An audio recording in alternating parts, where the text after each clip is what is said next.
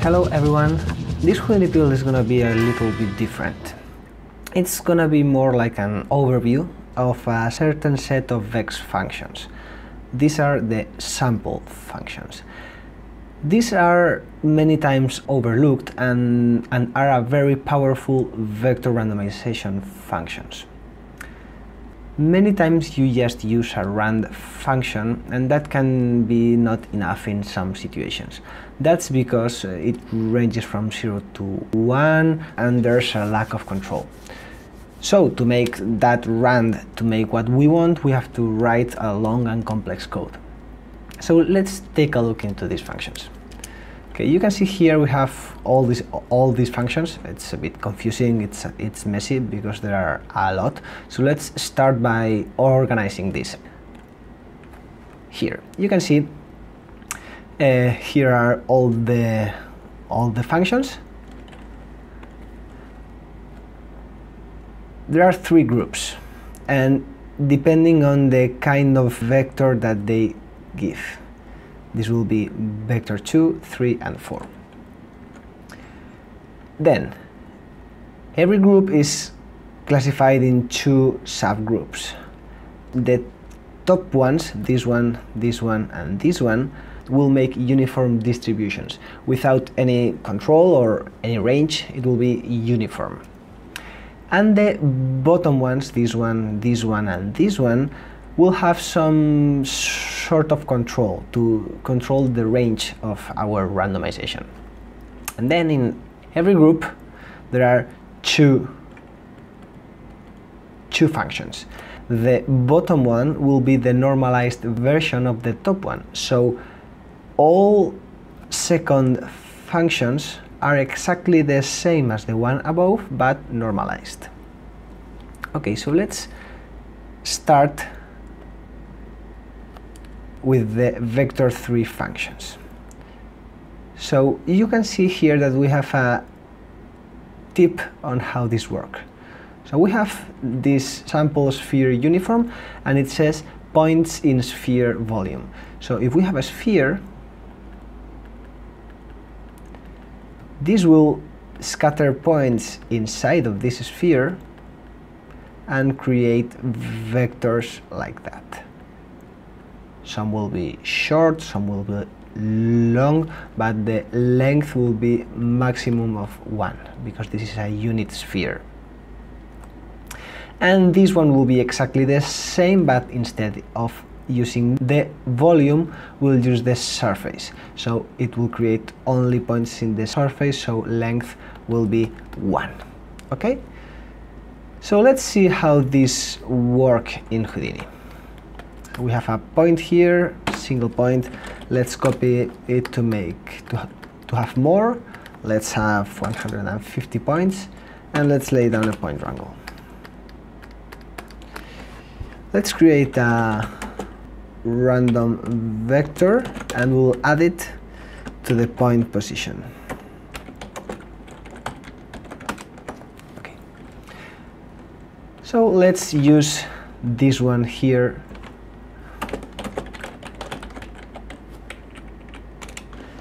So what argument do we need here? We need a random number between 0 and 1. And for every number, it will give a different vector. So we can use the point number.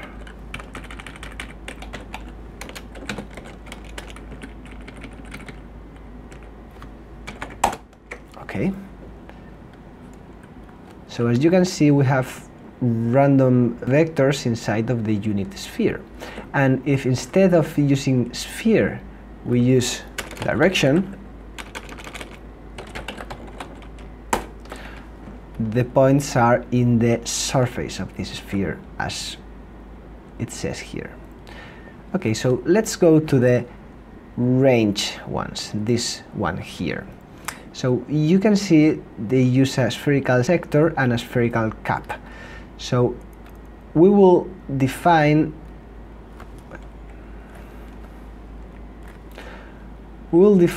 a cone inside of this sphere, and we will need the direction of this cone and the angle of this cone. And we will scatter points inside of the cone or in the cap, if it's the normalized one. So let's go to Houdini. So we'll use this sample sphere cone, so sample sphere cone, and here we will need more arguments than just this, because we will need the direction of the cone, the angle, and then the random number. So let's specify the direction of this cone. So we'll point it upwards. We'll convert the angle from degrees to radians. So let's make a control here. And lastly, we'll have the random number.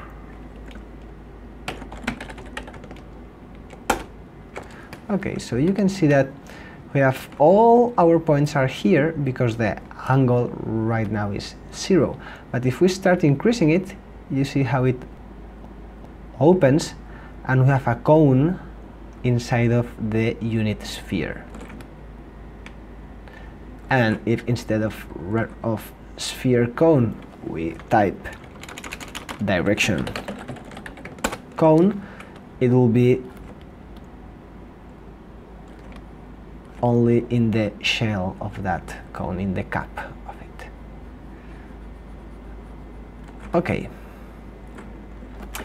so as you can see, this can give us lots of control. For example, if instead of specifying a simple vector, we use attribute like the normal, for example. So let's make a quick example here. Well, I will lay down a sphere, make it polygon, and let's duplicate it a few times. Well, first let's create normals in the points, so we have these normals here, and we have now 50 points in every point here. So let's lay down another point wrangle. Well, let's copy this one, but instead of modifying the position, we'll modify the normal. So we'll have this one, and the direction of the cone, instead of going up, we'll use the normal. So you can see that we have a cone in every point, and we have control over the amplitude of that cone. You can see that this is very useful for procedural modeling or any controllable effects work. See? Okay, so these are the vector 3 methods. Let's go to the vector 2. As you can see, it says circle in XY. So we will use a unit circle, and in the first one we'll create points in the circle and create vectors like this. This one will be the normalized one, so we will create points but only in the circumference of this circle, so we'll have unit vectors. And the bottom ones, as you can guess, make the same as this, but instead of a cone we'll have a slice of that circle. Okay, so let's jump into Houdini and see how this works. So we'll come here, and instead of using this one, we'll use this one. So sample circle uniform, and since this is the uniform one, we only need random numbers. So you can see we have a circle in here, in the XY plane, and this will be then normalized, and this will have controls. So let's jump into this one. Sample circle slice. So this will be the same arguments as before, but since we are in vector 2, we'll need a vector 2 direction. So let's say that we want it to point up. So we'll do it like this. Then we specify the angle in radians, of course.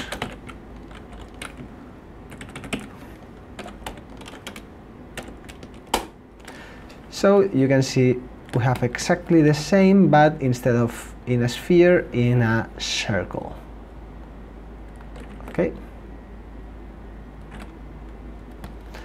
And this will be, you know, exactly the same, but instead of the circle, we use an arc.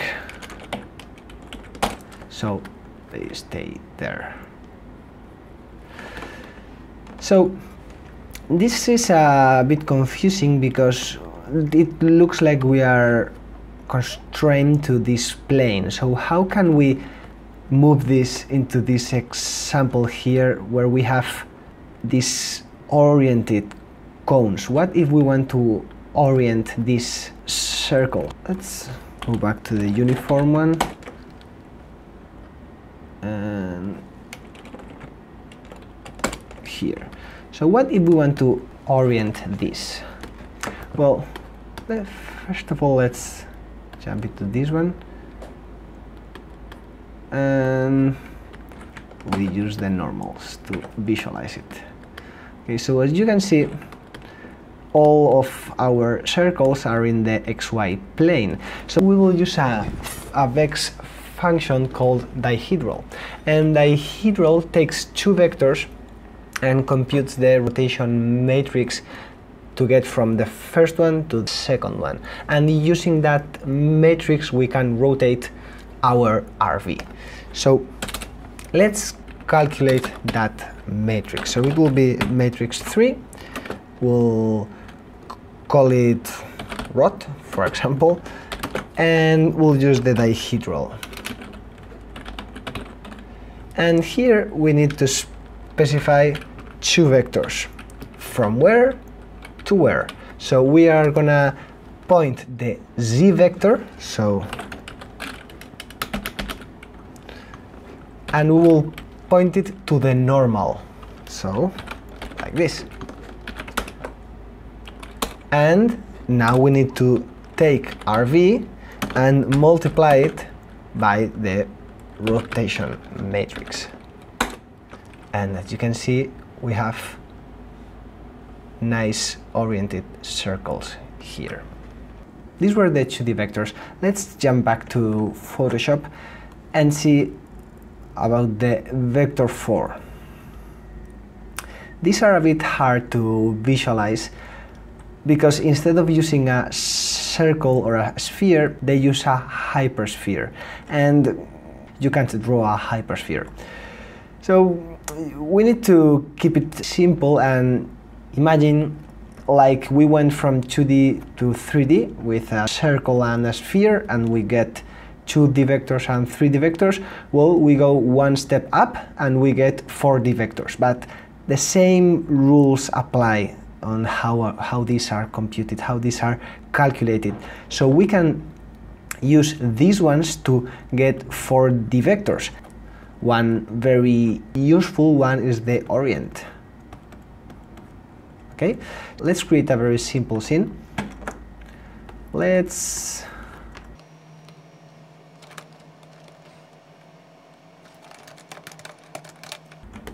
So we have our points here. Let's dial this down. We have 50 points, and let's copy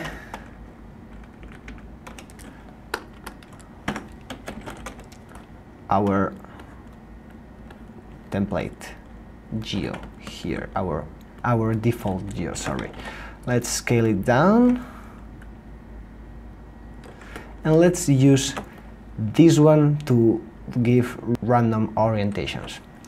So we can come here, and let's create the orient attribute. So it's a 4 vector, so it's with a P, and let's use this one, sample orientation uniform. So, oh, sorry, sample orientation uniform, and we'll use again random numbers here. So you can see we have complete random vectors, 4D vectors, you can see, and we can guess how this works. So let's use the cone one.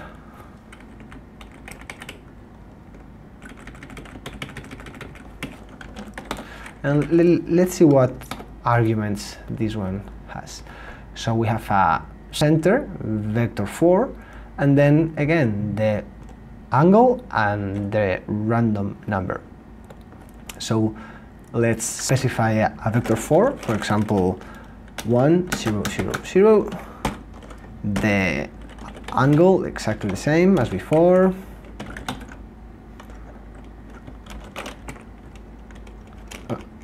Sorry.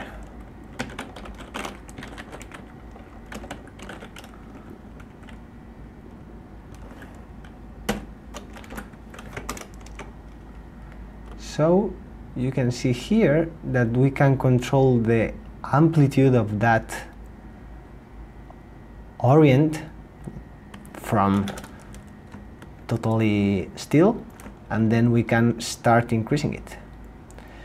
So even though we can't visualize the hypersphere, we can see how this works, because once we understood these ones, these 4 ones, well, these 8, these are exactly the same. So these work in the same way. So this is it. I hope you enjoyed it, and see you in the next one. Bye bye.